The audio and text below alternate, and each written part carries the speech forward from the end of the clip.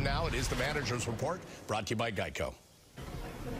Luke Voit's home run not only came at an opportune time, but it was an absolute blast. What's the reaction when you see a guy hit one 470 feet? I mean, obviously right away, you know he got it. So, and obviously in a tie game there, you kind of have a outburst of emotion there, and then to see where it ended up, it was quite a blast. 27 home runs since he came over, 13 this year. When you find that kind of gold, what's it like? It's been great. I mean, he's brought so much to the table for us. Obviously between the lines, he's been really good. He's loved coming here and being a Yankee. They love him in that room. He brings something to the park every day, just from an energy standpoint, and we're lucky to have him. The Merrifield home run aside, was that what you've been waiting for in a half? Man, so good. And even the Merrifield, the pitch, it's a good pitch. I think he kind of just sold out and cheated a little bit up. Yeah, I mean, and look, glad he went 6 innings and got the win, but it was a dominating effort. I mean, he had swings and miss all day on the fastball.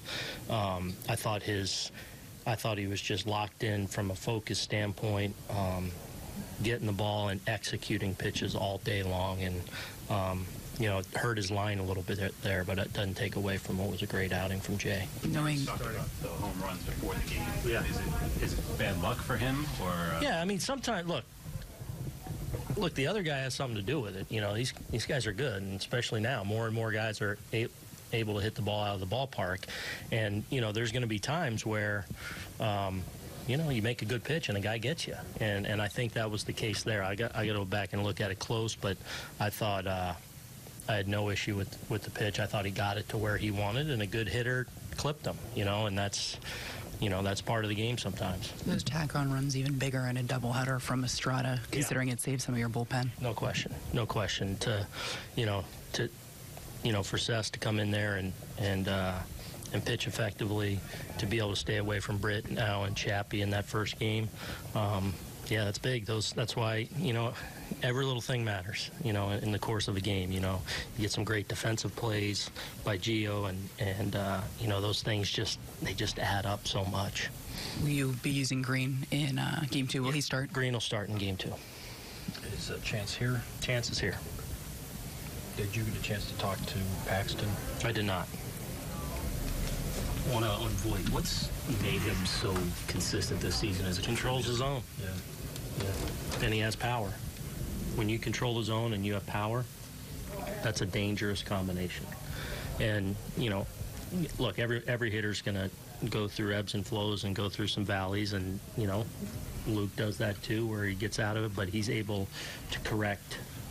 Usually when he goes into a little funk for a couple days, he's usually able to correct it. And what it comes back to is he ultimately does a really good job of controlling the strike zone.